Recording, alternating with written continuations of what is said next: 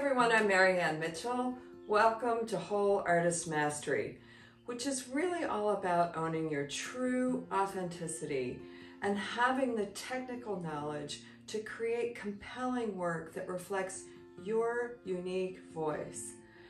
And then knowing how you show up in the world in the way that you want to be an artist. So to that end, today I'm going to talk about influences on our artistic voice, influences on who we are as a person, and how that absolutely has everything to do with the kind of artwork that we make. So I've determined that there are three key influences throughout our life. Well, that cover the span of our life from the very beginning to where you are now. So here are the three key influences. The first one is foundational. What do I mean by that?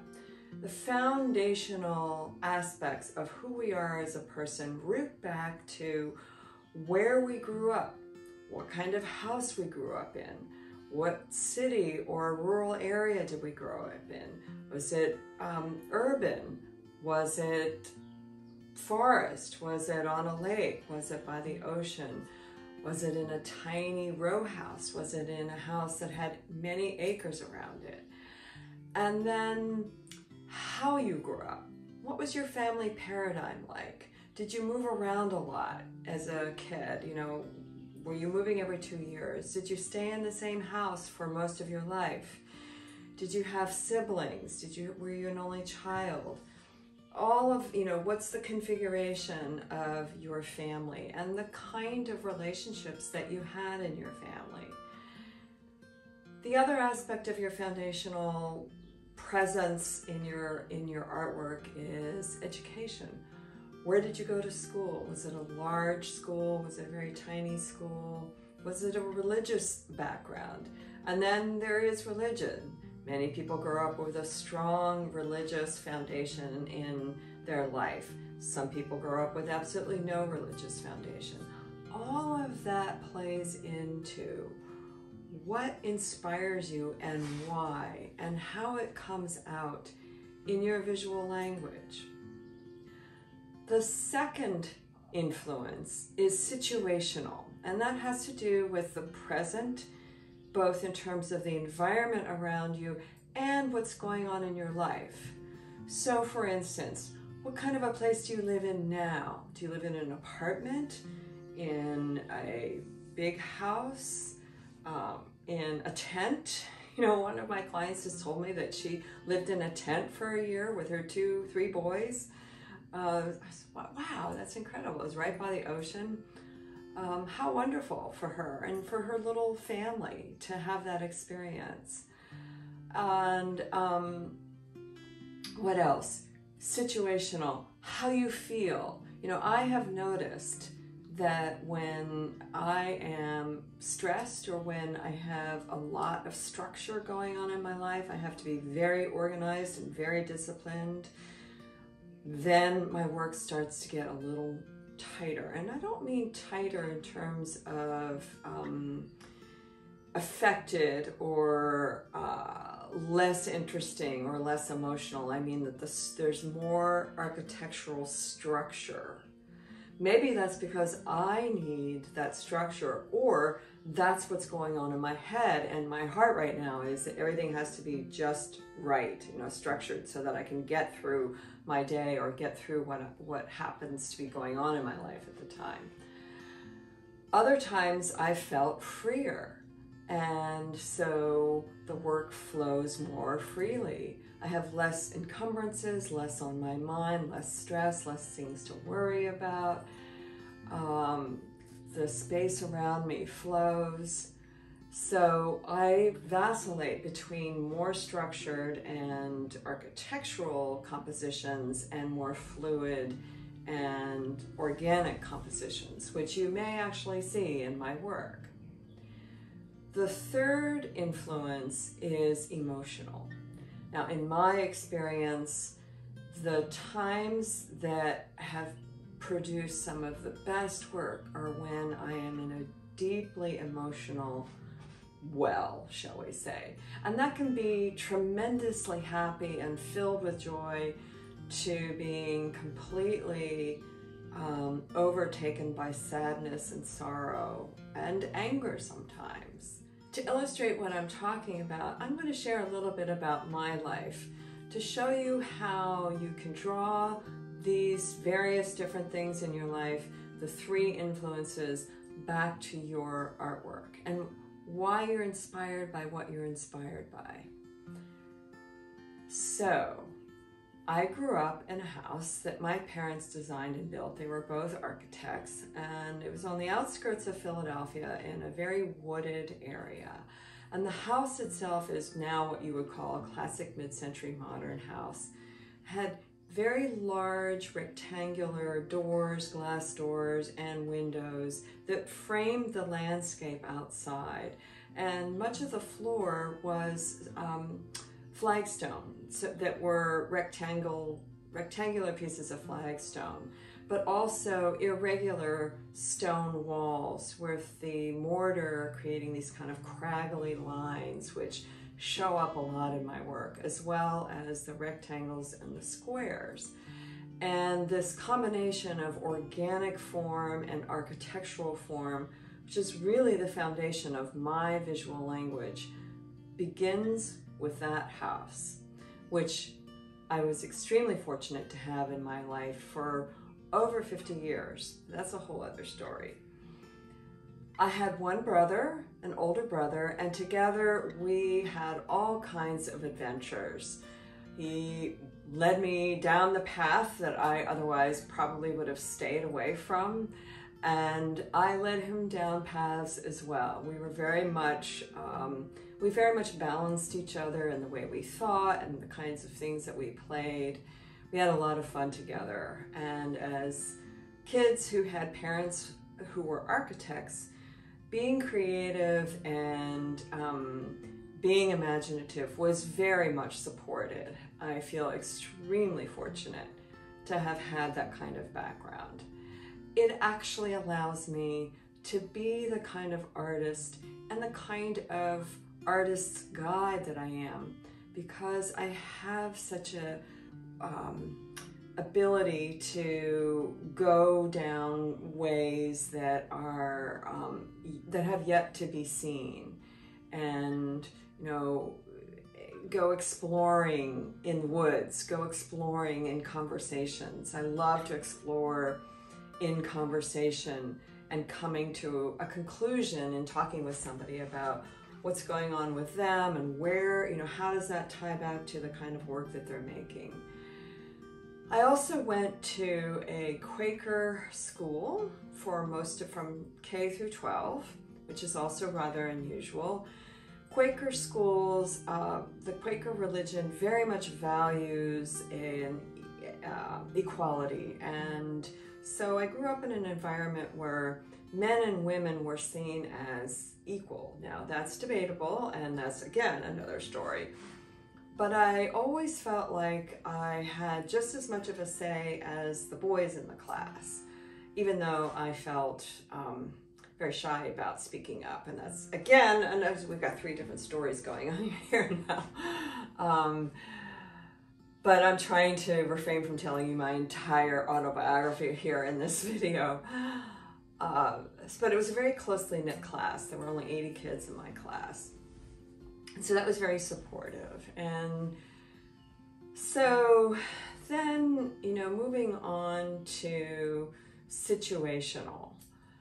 I currently live, as many of you may have seen, and I'm standing right now in my studio. I currently live in a house that was built in around 1860. It is an old farmhouse, and it is currently on state park land, but it was originally a farm for a couple of different families, and founded by Mennonites, actually.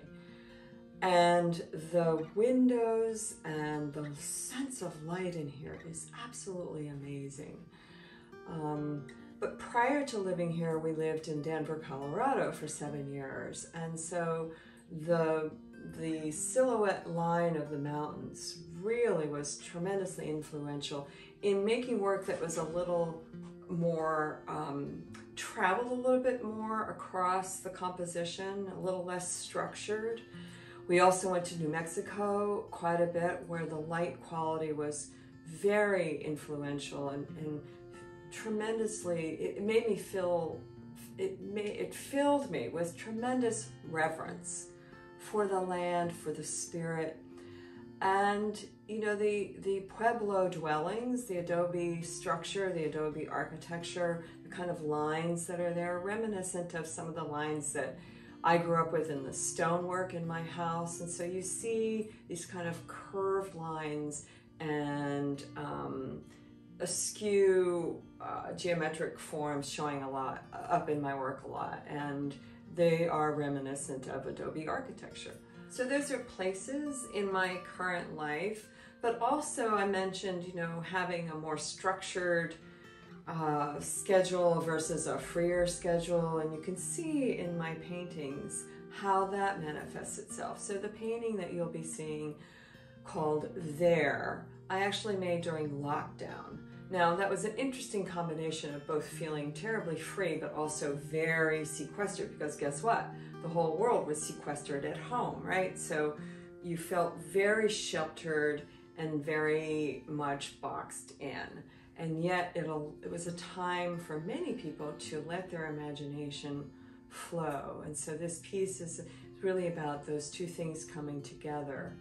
The other piece is about being, you know, staring up at the night sky here at the farmhouse, which is somewhat of a dark sky, but there's still some ambient light from more urban areas that are farther away, but it's a darker sky than I've lived in for a really long time. And that brilliant light of the full moon in the dark sky opens me up, and in that respect you can see how it shows up in this particular painting called Nestling Beyond.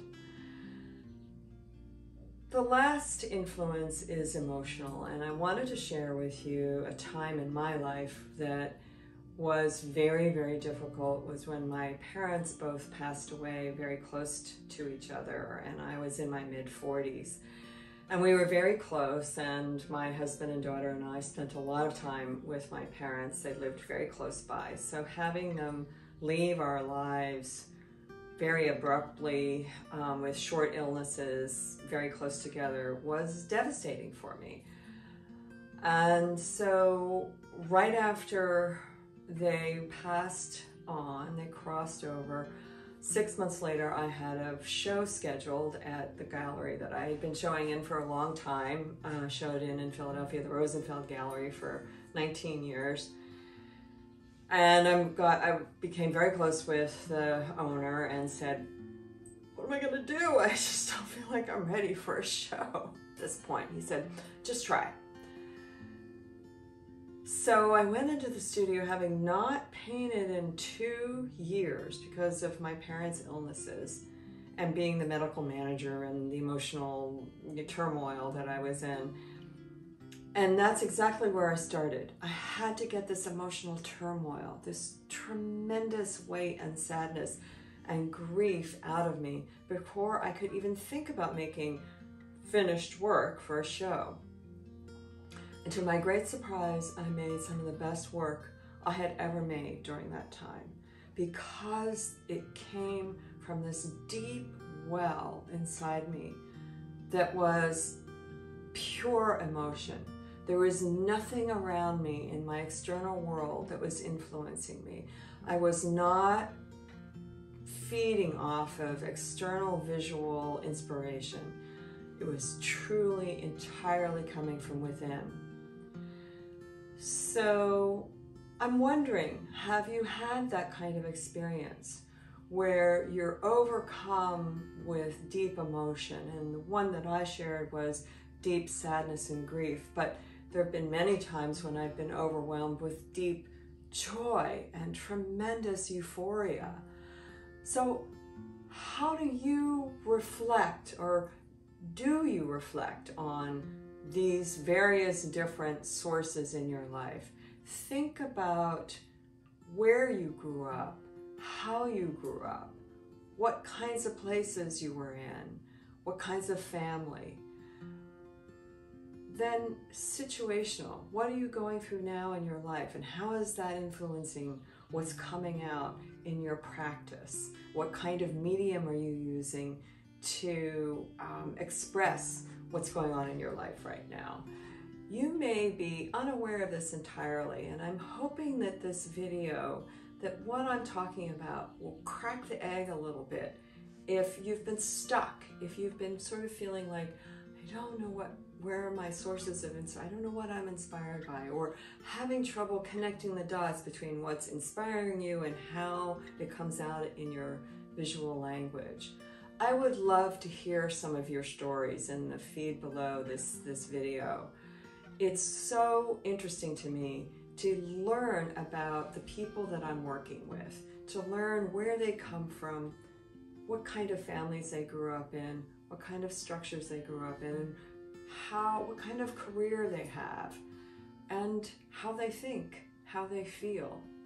It's what makes us human, and it's that fuels our artwork, that fuels our artistic voice, that meaning our foundation, our situations, and our emotions. So I really look forward to hearing your stories, and thanks so much for watching.